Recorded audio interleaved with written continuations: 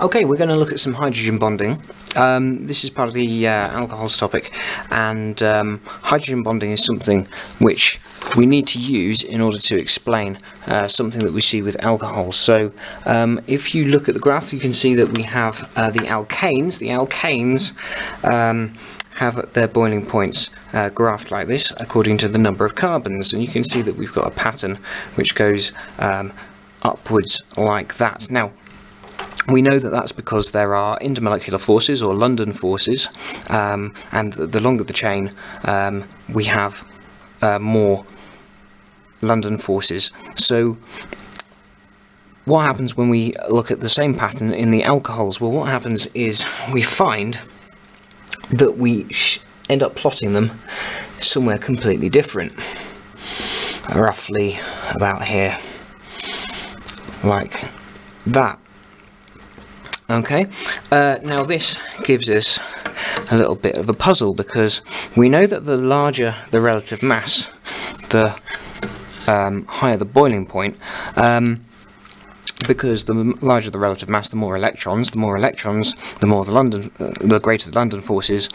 The larger the London forces, the harder it is to separate molecules. So this is basically saying that alcohols have greater forces in between them, but they're not actually London forces, and we know that because actually if we take haloalkanes, which have a greater relative mass than the alcohols, we actually find out that the pattern is somewhere around here. Okay, so there's something else going on. Our alkanes and our haloalkanes may only have London forces between them, but the alcohols are stronger than you'd expect from a London force, so there must be something else.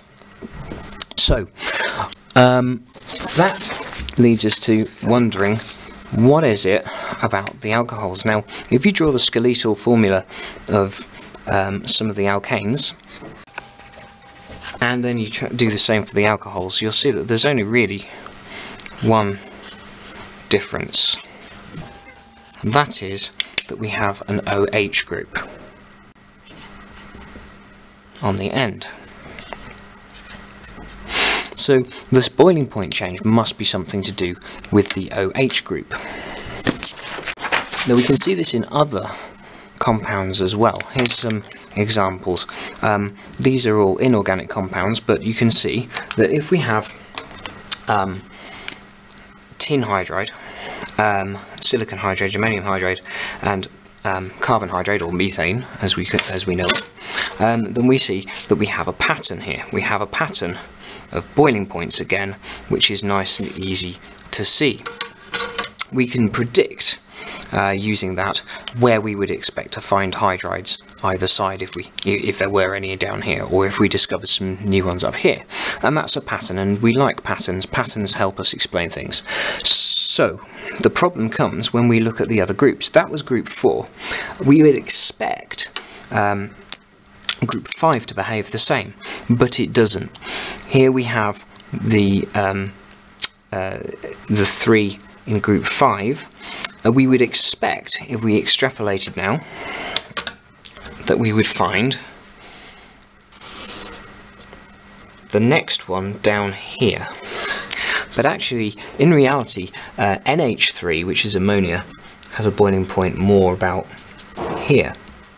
So this is another example of where we have something bonded to a hydrogen where it's not following the expected pattern. We have a boiling point which is much higher, and we conclude that it is something to do with this hydrogen bonded onto certain other elements, because if we do the same with group 6, we find that if we follow the pattern there,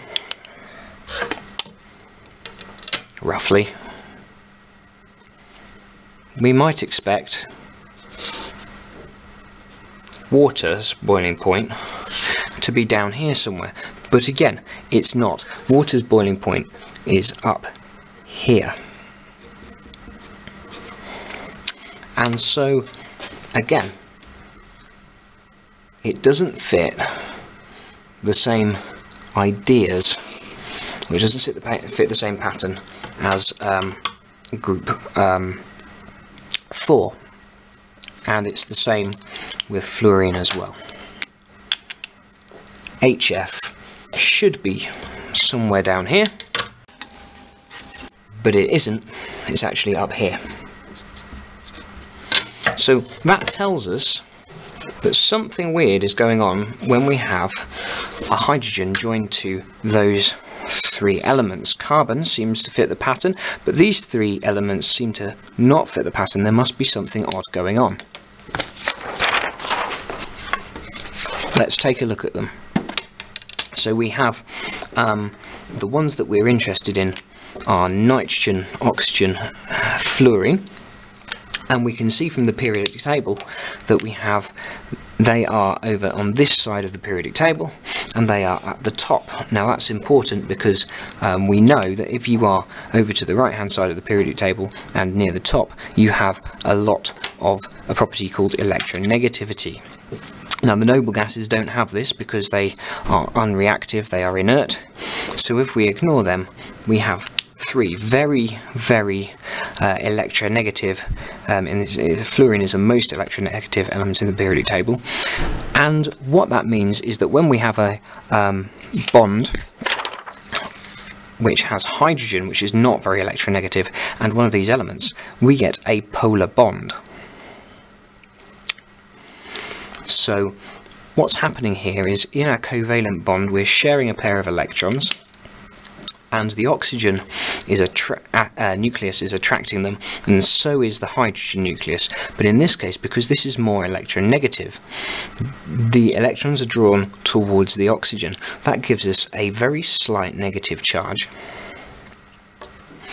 And it also gives on the hydrogen, which is lost, well, it's not lost the electrons, but they have moved closer to the oxygen. That gives us a slightly positive charge. And so what that means is that if I take 2 molecules which have a delta plus and a delta minus, like this, and I put them together, we actually have a delta minus on this one, and a delta plus on that one, and the same on this one. And so what that means is that we have an attraction between here and here, but there's a bit more to it than that, because if we look at the structure of the things which have this high bonding point, we notice something else. If you look over here and this structure, you can see that there are 2 lone pairs of electrons. So these are pairs of electrons not involved in bonding, but they are on the outer shell.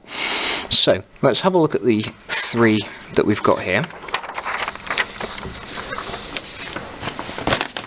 We have water, and we have methane, and we have ammonia.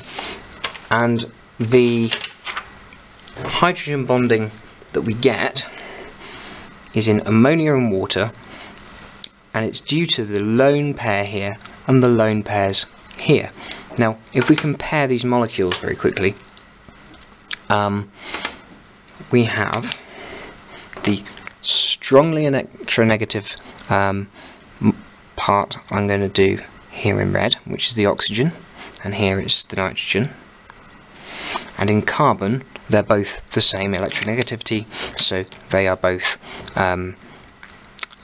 pulling the electrons with the same amount of force, and so therefore this is a non-polar bond. And if I put a delta positive here, it doesn't actually matter which hydrogen this is on. Okay, then we can see that we have 2 molecules which are polar. It's a dipole here, so negative and positive, which will attract other dipoles, but also we have some lone pairs of electrons, and it's very important when you're drawing this to put the lone pairs of electrons in.